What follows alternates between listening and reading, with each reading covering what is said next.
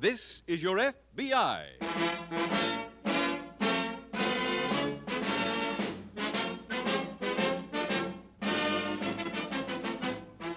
This is your FBI, the official broadcast from the files of the Federal Bureau of Investigation.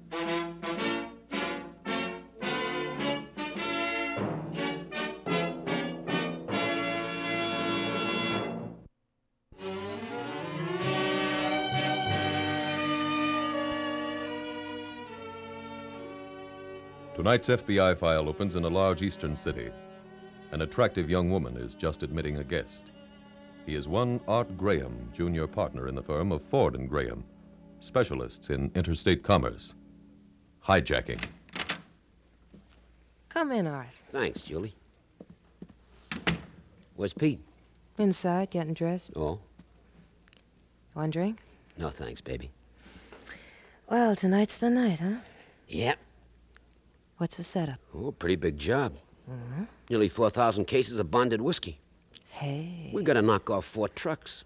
Well, that's really a tough order. Well, we got it all laid out. Everybody knows what they're supposed to do. Shouldn't be any trouble. How much cash will that stuff bring? Oh, a real bundle. That I like. Hey, Julie, where's that big brother? Oh, hi, Artie. Hiya, Pete. Hey, I'm glad you stopped by here, kid. I got something I want to spring on you and Julie both. What were you looking for? That big brown envelope, honey. Oh, it's right over there on the table. Oh, okay. Good. You know, there's something in here I want to show you. What is it? Pictures. Now sit down, both of you. Hey, what is this? Sit down, will you? Okay. Look, Artie, when you and I started in business together, we agreed that if either one of us ever wanted to pull out sometime, he could. You remember? Yeah. Well, tonight's my last job. What? Are you kidding? I got plenty of lettuce packed away for me and Julie. We're going to get out of this larceny business for good. What are you talking about? Here you are, baby. Take a look at these pictures. What's this? It's a banana plantation. So? So I bought it a month ago. What do you know from bananas? Well, it's your favorite dish, ain't it? Bananas and cream for breakfast? Yeah. Well, then you got a whole plantation of them to go against. Hey, where is this joint? Boca Grande. That's in Africa. No, it's an island near Cuba. Belongs to the United States, so we don't need a passport. It's still Africa. Okay. Anyway, sweetheart, we're leaving on the boat in the morning. From then on, we're living like dukes and duchesses. How's it sound to you? Well, Oh, what do you think about it, Art? I think it's swell. Sure, and so will you, Julie, when you get to thinking about it. Hey, wait a minute. Look at that time. I got to go and case that warehouse where they're loading the trucks. I'll pick you up in about 30 minutes, Artie. Artie, look, build Julie up on Boca Grande while I'm gone, will you? Yeah. See you later. Well, sweetheart, if he thinks I'm going to Boca Grande, he's nuts. he wants you to leave in the morning. Yeah. All right, what are we going to do? You got to think of something quick. Don't the idea appeal to you? Boca Grande, a plantation, living safe and easy? Not without you. And you know it. Then I've already thought of something. What do you mean? I mean, it was real nice of Pete to buy that plantation for you and me. Huh? He wants to retire? Okay, I'll see to it tonight that he does retire. For keeps.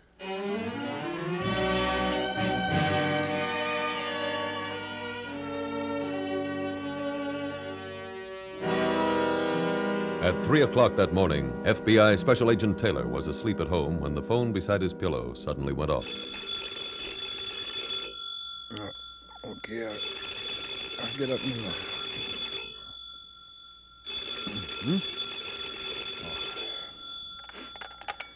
Hello. Jim, this is George Wilcox. Yeah? Sorry to wake you, but something broke and the SAC put us on it. No, it's all right, George. What is it? 4 whiskey trucks were hijacked on Route 1 shortly before midnight. Each of them was carrying 1,000 cases of bonded bourbon. Yeah. Well, so far, we've located 3 of the trucks. Full? No, they'd already been unloaded. Sounds like a well-organized job. Yeah, it sure was. That's why I don't understand where that 4th truck is. The 3 we found were together. Maybe motor trouble on the way back? Could be. If they abandoned it on the highway, we ought to know pretty soon. There's a 3-state alarm out on it. Did you get anything from the 3 you located? No, but I interviewed the drivers, and the hijackers used the same M.O. as that Central City job last month. Well, that file's still open, isn't it? Mm-hmm. So it could be the same gang. Well, why don't you pull that Pardon file me, and Jim. Somebody on the other phone. Okay. Wilcox. Oh, yes, Yes, Lieutenant. You did? When? Oh, where was that? Uh-huh. Yes, I know the place. Oh, any ident? I see. All right, thanks. Yes, right away. Jim. Yeah. That fourth truck has just turned up. The state police found it in a ditch near the intersection of routes 15 and 39. That one been emptied, too? So far as the whiskey is concerned, but there was a body in the cab. Looked like somebody was trapped when the truck went into the ditch and caught fire. The trooper didn't examine the body. He called in to make his report and say he's standing by. I see. Jim. Yeah? I'm stuck at the desk tonight. Can you go out there? Sure, George. As soon as I'm done, I'll head for the office.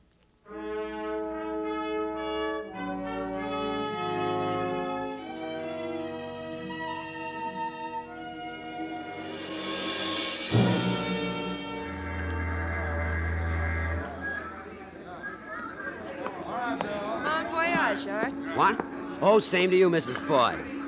What's with a Mrs. Ford? Lean over the rail like you're looking for somebody on the pier. It'll be better if we don't know each other. Why? You're supposed to be making this trip with your husband. Oh, I already told the purser he couldn't get aboard in time. Play it my way. Okay, but But what? Art, you don't think there's any possible chance of anybody finding out? About last night? Mm-hmm. Everything's clean. You're sure? Chuck Baldwin took care of it.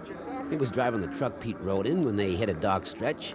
Chuck tapped out your ever-lovin', ditched the truck, and set fire to it. Oh.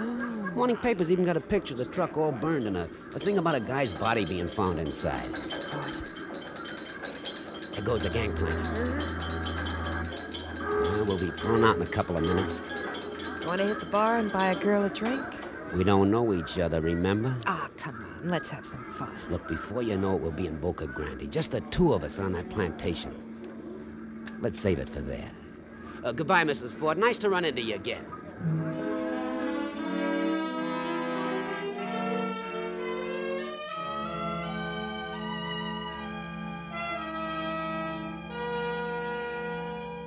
A hijacked truck runs off the road into a ditch and catches fire. The driver's body is found. It all appears to be an accident. But special agents of your FBI do not accept the obvious. The ditch is gone over foot by foot. The truck is examined with painstaking care. And the following morning at the FBI field office. Hi, Jim. Oh, hello, George. You been out there all night? Yeah, I just got back. We couldn't get near the truck till about an hour ago. Well, what happened? Well, the truck body was metal. Frankly, for a while there, I wasn't sure it'd ever cool off. I guess the killer figured the same thing. The killer?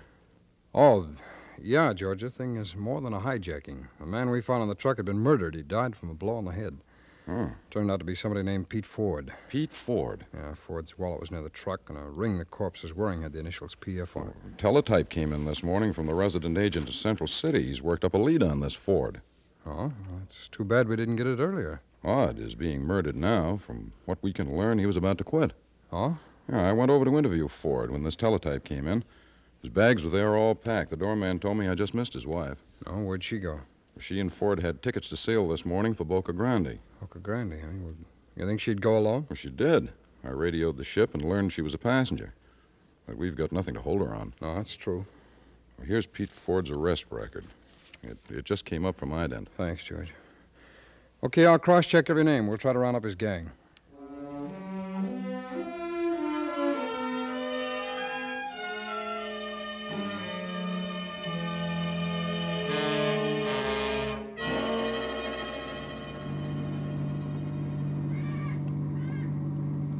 Oh, brother, what a joint. Pete was right. There's sure plenty of bananas. I wonder when we hit the plantation. Are you kidding? We're on it. Huh? If this map ain't lying, those are all mine. Well, one thing's for sure, we'll never starve. Art. Huh? Look through those trees. That house. Holy, Isn't it beautiful? looks like a railroad station. And it's ours. Good old Pete. Art, please. Please what? Let's forget Pete. Okay with me. What a joy for a party. Yeah, we'll have him. You got the key? Yeah, here you are. You want to look around out here first? No, let's go in. All right.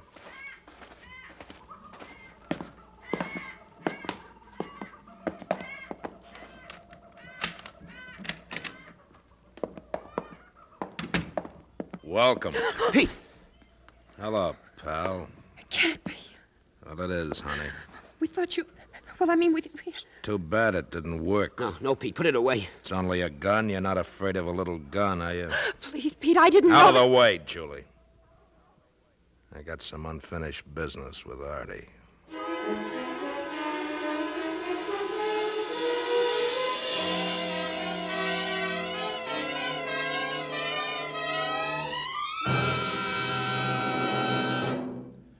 We will return in just a moment to tonight's exciting case from the official files of the FBI.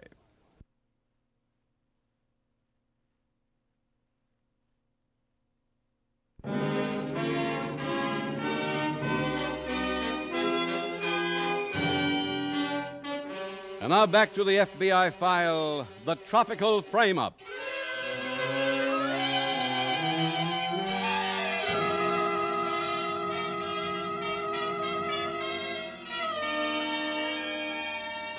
To those familiar with law enforcement, it is not surprising to find the FBI calling a special agent at 3 o'clock in the morning to set him to work on a hijacking. The men of your FBI have learned one rule for every type of crime investigation. That rule is there is no substitute for speed. Clues may disappear in a matter of minutes. The memory of witnesses may fade. The entire structure of the case is different where the criminal has a head start of only an hour instead of a day. That is why no special agent of your FBI is ever off duty. His job is never 9 to 5, but 9 to 9. 9 in the morning to 9 the following morning. For the Federal Bureau of Investigation keeps the same hours as America's army of criminals. And crime takes no holidays.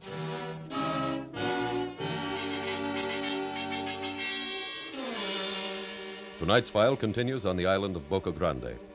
Special Agents Taylor and Wilcox are in the office of the island's chief of police. And so it would seem pretty obvious that the man whose body we found on the truck was Pete Ford. Senor, you were able to get no fingerprints? No, we tried, but it was impossible. I see.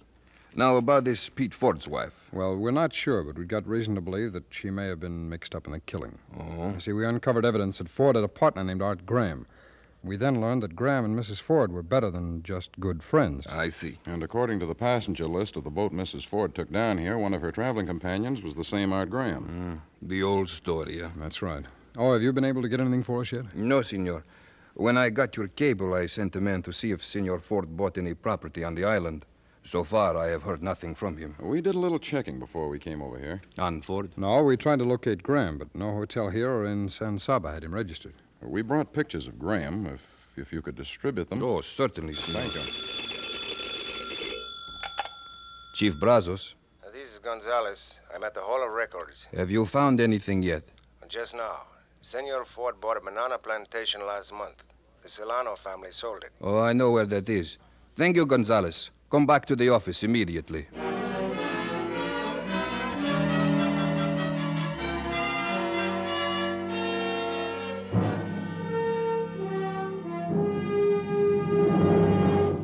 Now, look, Pete, you've got to believe me. I didn't have anything to do with it. Stop lying to me. But I tell you, I didn't... Stop lying to me, I said. But I got a right to tell my side of it. I already know it. Okay, then, if you're satisfied with what you think, kill me. Go ahead. All right, let's hear your story. This is the truth, Pete, so help me.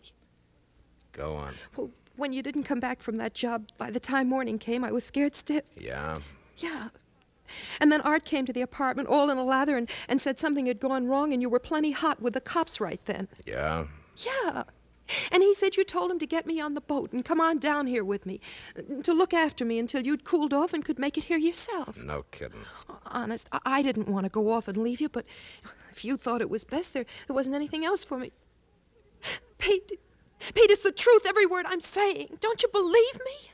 Chuck Baldwin got cold feet about knocking me off, Julie, and told me the whole story. Well, I don't care what Chuck Baldwin told you. I do, because the way it turned out, you and Artie did me a big favor. What do you mean? As far as the cops are concerned, Pete Ford is a dead man. What? I did to Chuck Baldwin what he was supposed to do to me. Then I fixed it so the cops would think he was me. But... Then I grabbed a plane and come on down here to be on hand to greet you and Artie when you arrived to set up housekeeping. Oh, listen, Pete. Shut up. Now, since you and Artie did me such a big favor, I'm going to do you one now. I'm going to let you stay and keep house with Artie. But you might have a little trouble explaining to the cops why he has to lie down all the time. You know, I couldn't have been the cause of it. Remember? I'm dead. Pete!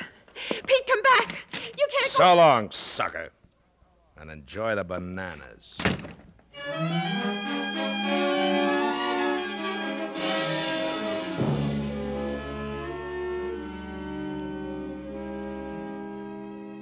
Now the long search seems almost over. The long search that started 1,500 miles from the tiny island with a hijacking. A hijacking that included a murder. Arriving at the banana plantation, Special Agents Taylor and Wilcox first examined a car standing in the driveway. There was luggage piled on the back seat. Luggage belonging to Julie Ford and Art Graham. The car contained no further evidence.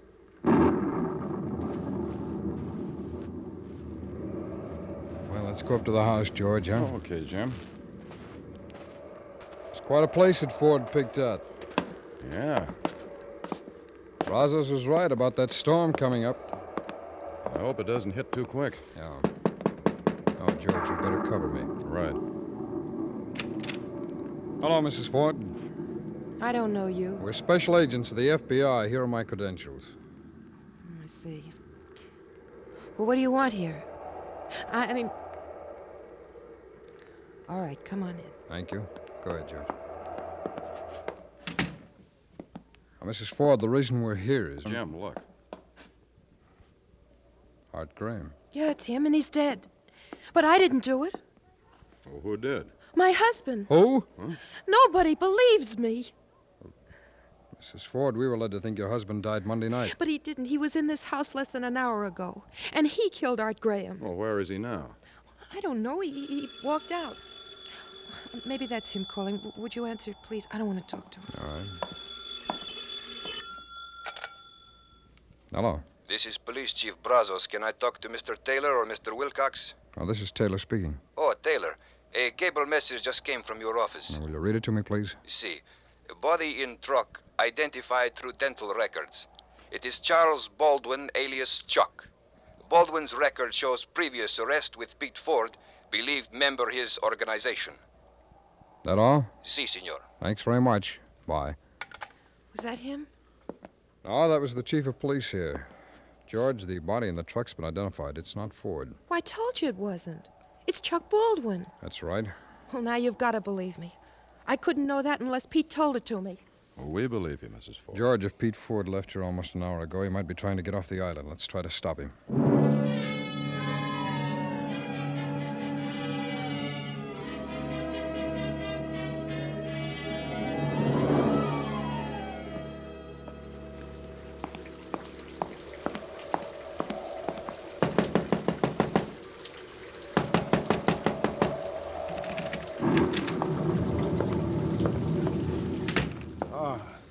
That was you knocking. Yeah. Brother, what a storm. Yes, a bad one.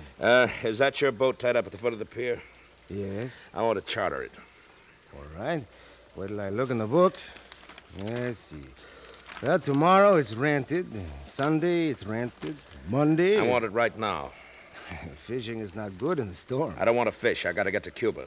I'm sorry, mister. If I took you there, I wouldn't be back in time for tomorrow, and I'm rented already. Your sign out there says $50 a day. Well, that's what I charge. You bring as many people as you want. I'm alone, and I got to be in Cuba by tomorrow. I'll pay you $500 to take me. $500? Yeah. What about it? All right. All right, come on. Not now. We have to wait till the storm clears. Huh? Well, how long will that be? Well, sometimes lasts an hour, 2 hours, never more. You have your papers to get into Cuba. Huh? Yeah, they're in my pocket. Here. Please sign your name in the book. Why? It's the law. Oh. Is there anything else before we go? Yes, I must have your exit pass. My what? You don't live on Boca Grande. No. Well, when you came, the man gave you a blue card. Oh, yeah, that's right. I threw it away. And I cannot take you off the island without such a card. I just told you I threw it away. The police will give you another one. Look, can't you forget about that? I will lose my license. Okay. I'll go get one. And if the storm's over when I come back, we take off.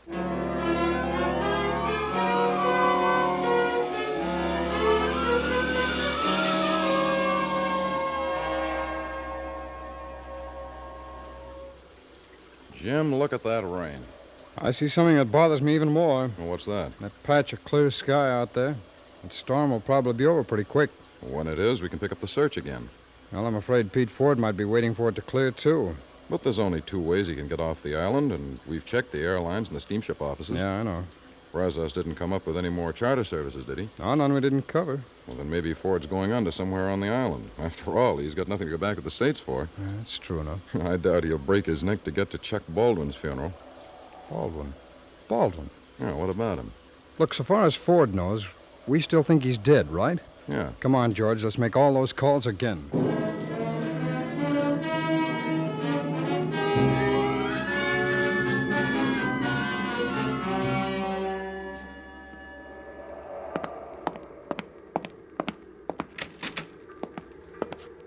Well, the storm's over. Did you get the exit pass? Yeah. Can I have it? When we get to Cuba. I must put it with my papers before we go. I said you'll get it when we hit Cuba. I'm sorry, Mr. Baldwin. I need it now. Okay. What are you doing with that gun? You wanted to see my exit pass? This is it. It's my passport to Cuba, too. I'm not afraid. I heard a lot of guys say that. I never knew any of them who really wanted to die. You the first? No. But you can't kill me. Why not? If you do, how will you get to Cuba? Maybe I'll find another boat. I got a chance if you don't take me, but not you. Tie me down and you're dead. I see. This way you make yourself $500 and keep on living. All you gotta do is run me across to Cuba. Now, what's it gonna be? All right. I'll take you. Smart boy. Come on. Hold it, Ford. What? I'll take that gun. Hey, what is this? An arrest. We're special agents of the FBI, and thank you, Captain, for stalling till we got here.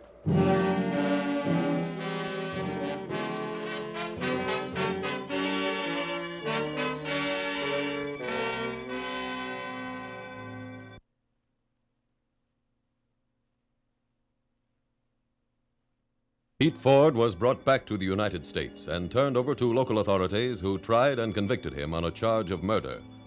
All other members of his hijacking organization were rounded up and convicted in federal court for theft from interstate shipment. Special Agents Taylor and Wilcox located the charter service Pete Ford was trying to use when they checked to see if anyone employing the name Chuck Baldwin had applied for transportation. And so another case from the files of your FBI was closed. Closed with the arrest and conviction of the criminals. That result was important to you, the decent citizen, wherever you are. For crime begets crime. And if one killer is allowed to go unpunished, he might kill again. Both of Pete Ford's victims were fellow criminals. But had he not been apprehended, had he gotten to Cuba and then back to this country, his next victim might have been an innocent truck driver, a passing motorist. Might indeed have been anyone, even you.